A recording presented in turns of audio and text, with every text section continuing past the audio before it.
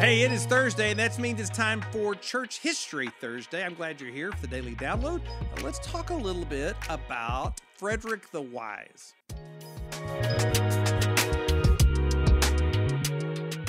I know. You've never heard of Frederick the Wise before. If you have, you've forgotten whatever you'd heard about him. But last week, it was, of course, Reformation Day. We talked a little bit about Martin Luther and the Protestant Reformation, those 95 theses that he nailed to the door of the church there in Wittenberg, actually the Castle Church. And this actually is where Frederick the Wise comes into play. Now Frederick was, an elector, which is a German word for kind of a prince. He was responsible for a large area of land called Saxony, and one of the most important cities in that area was Wittenberg. Now, as the elector of Wittenberg, he was responsible for looking out for the people, trying to raise some money, encouraging building the area.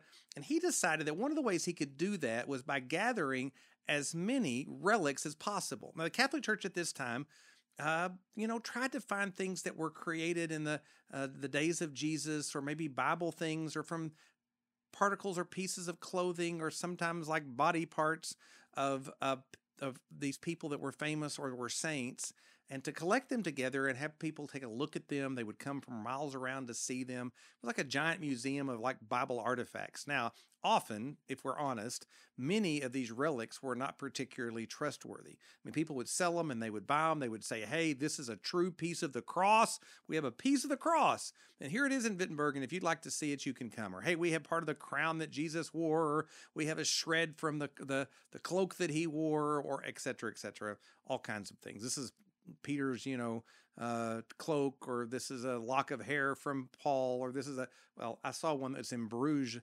Belgium, that actually says it's a vial of blood from Jesus. Now, that's really something. Now, most of those don't seem like to me that they are likely particularly real. But anyway, people would come to see this stuff, which, if you thought it was real, you probably would. Frederick got a collection of this stuff going. He decided he wanted a church to show it off in, and so he had the Castle Church built there in Wittenberg. And if you saw the video last week, you saw it. It is a beautiful church. It's still used today by a vibrant congregation that does love Jesus, but it was built so that they could house these relics. He started collecting more and more of these relics until he had one of the largest collections of relics in all of Europe. You know how many? 19,000 relics. I know, it's a ridiculous number. How could anybody have 19,000 of anything, let alone relics that were supposed to be from the Bible or from saints or whatever the case may be? But anyway, Frederick's got this collection. It's got 19,000 things in it.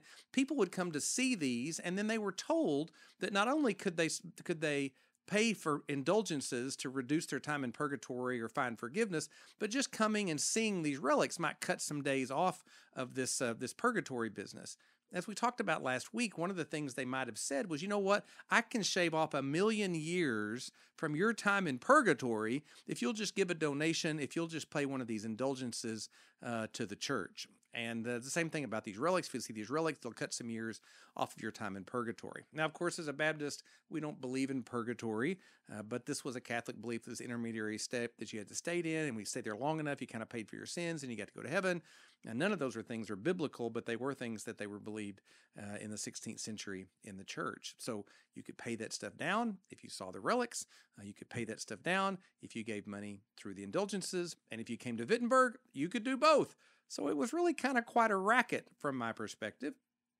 And I think these relics are not mentioned much in the conversation about Luther, but it feels like to me there's no doubt they were part of the thing that pushed him right over the top.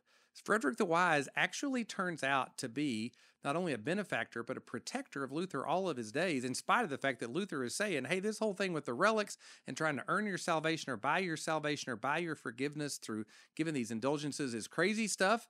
That would have cut into, Frederick's profits, or at least maybe some of the money that was coming to the city. But whatever the case, Frederick thought that Luther was really sincere and he was worth protecting, even though they disagreed. Well, there's a lesson from in any moment in history, and I think this one in particular is just to be reminded we are saved by grace through faith.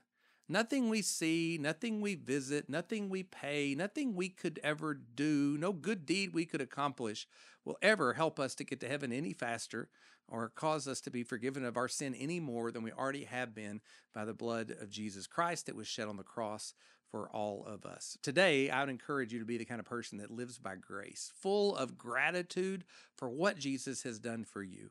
Love you guys. Have a fantastic day. We'll look forward to seeing you tomorrow.